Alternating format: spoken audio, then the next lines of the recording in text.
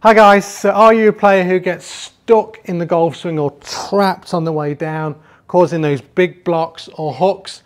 Well, if that's you, this video is really going to help, so let's get into it.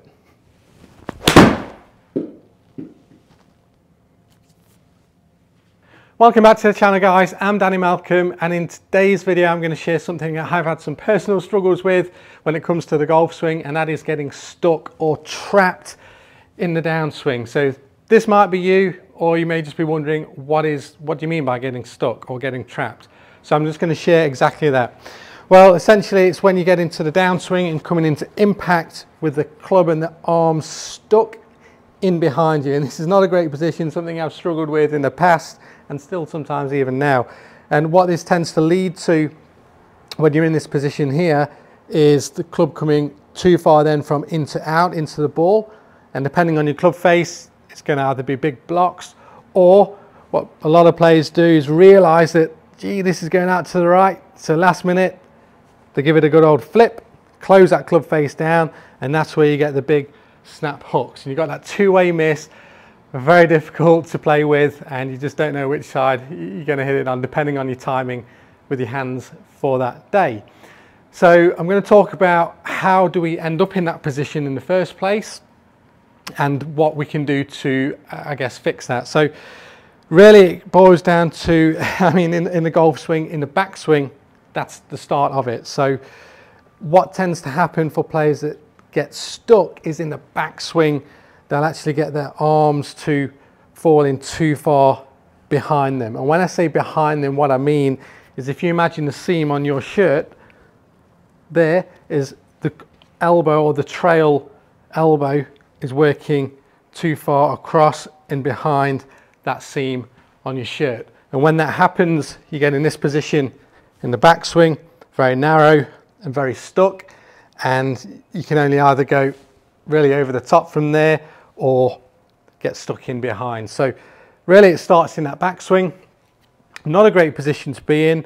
So the first thing we want to do is check where you are in the backswing. So a good sensation or feeling that I was taught from a great coach here in Perth, Richie Smith, who teaches the likes of Minwoo Lee, some great players. He spoke about it as if you're in a nightclub. Now, obviously you can tell by my hair, I'm a bit past the nightclub age, and I haven't been out drinking for a very, very long time. But if you was in a nightclub and you looked at somebody the wrong way and they came and wanted to start a fight with you, and you had to try and block them if they was coming over to punch you, how would you block them? So if you was to turn, would you block them like that?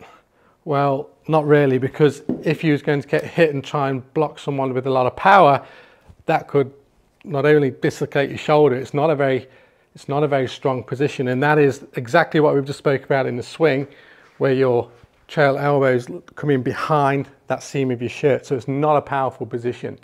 So if you was going to block somebody to come to hit you, how would you do that? Well, you'd turn and you'd be in this position, everything out in front of you, much more solid, much more powerful ability to resist that force. So from this angle, bang, it's there. And also notice how that right elbow or trail elbow is now in front of that seam of that shirt there. So that's the kind of position you want to be in the backswing, with the club and the arms out in front of you and not getting too far behind of you. So that's step one. Now, yes, people's bodies are very different, and we've got to work with that or work around it. So oftentimes players might struggle to have the mobility in this trail shoulder to actually get in that position. So that might sometimes mean that this will come out a little bit. But even then, if you can try and avoid getting it to come too far back this way, and yes, the elbows might separate a little bit more, but as long as you try and be wary of it not getting too far behind you, that's great. Something else you could do if you're struggling with mobility there is just to swing a little bit deeper here. What I mean by that is the hands a bit further back. But again, just don't allow it to come too far behind you, because that's a position that you're likely to get stuck from. Not ideal. So that's number one. Check where you are in your backswing. Now from there, let's assume you're in a pretty good position there. Now, getting stuck in the downswing or in transition is what we're going to speak about next. So there's a couple of things that tend to happen from there. So first one is we'll see this quite a bit, is when the hips spin too quick from the top. So the hips just move too fast and essentially just outrace the upper body. They've gone, arms and the club is still behind, and from here you get that action where you're just going to have to catch up. Not much shaft lean from here. You're going to tend to get the thin shots or those thin shots or the blocks out to the right, or the hooks like we mentioned before, but definitely going to struggle to get that shaft lean when you're back here. So we want to be more back out in front. So that's number one, the hips tend to spin too quick. Had a client this week, a very good, very talented player, very talented golfer, who had this same issue. And so first thing we got him to do is just quieten the hips down or slow them down a little bit. So great drill you can do there, just call it the hip spin drill, is just take your normal setup position and just bring your trail foot back ever so slightly. So essentially you're just closing those hips off just that little bit. From there, when you swing to the top, instead of those hips spinning, you're just going to try and keep those relatively quiet and just get the arms to come back out in front of you. Back out in front, just a couple of pumps there. And you notice how this trail elbow then has time and room to get back in front of your right hip. Now you may have seen the likes of Rory McIlroy or some of the tour players actually do a similar kind of drill to get the club in front and not get it stuck behind. And that is, you can do this at the same time, split the hands slightly from here.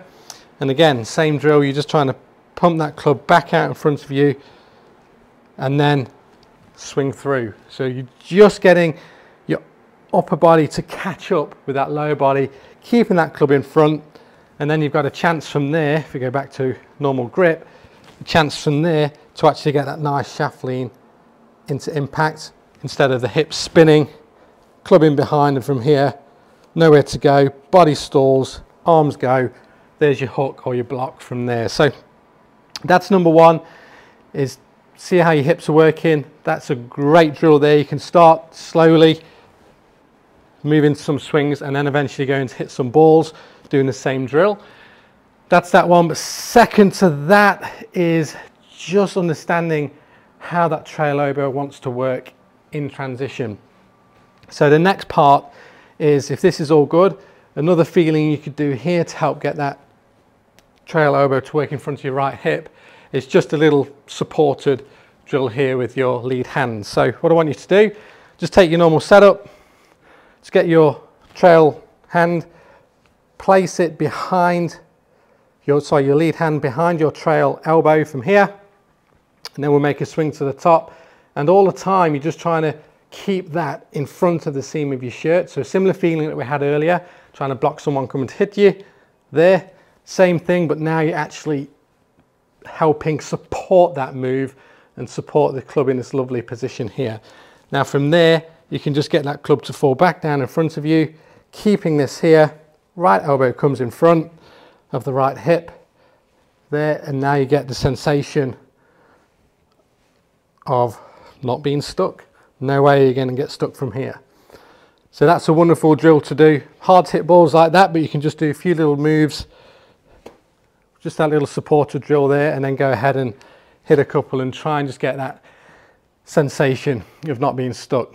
So once you've tried that drill a few times, my hope is that your club path starts to become a bit more neutral, and instead of getting stuck in behind here with the club coming from the inside too much and the angle of attack being a little bit shallower, going from this sort of pattern.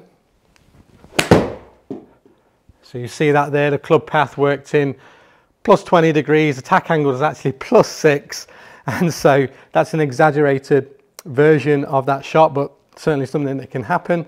So instead of that, what you'll tend to find is with that drill, hips quieting down, club coming back in front, the arms back in front, trail elbow working in front of the trail hip, the club path will become more neutral, your tack angle will become more down or negative. You'd hit down 4 or 5 degrees, which would be great. You get that nice ball turf interaction with the irons, and from there, and you will have much less flip as a result. So this will be hopefully the result. So club works in front there, good, and then we turn through, and let's see what the numbers say.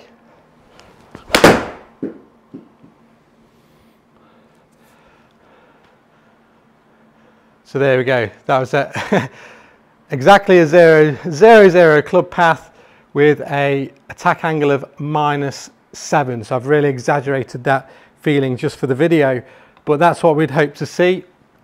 So there's some ideas there to help you get unstuck and not be trapped, and it's not a great feeling not knowing where the ball's going to go. Is it going to go big right? Is it going to go big left, which is more of the killer shot really? That's where the doubles and triples and quadruples come in, I know from experience. So a couple of ideas there that may help. I do hope it helps.